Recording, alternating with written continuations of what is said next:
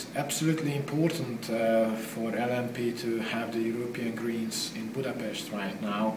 This is the first time that European Green Party has its council in Hungary, and this is partly, we regard this as an encouragement for LMP to continue on the way we started 3 years before.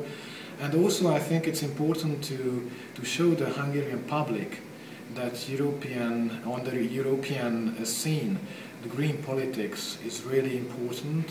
It's the fourth biggest faction in the European Parliament, and if we have a short look on the regional elections in Germany last weekend, green politics has bigger and bigger success from year to year, and in Hungary green politics is not in the mind of everyday people.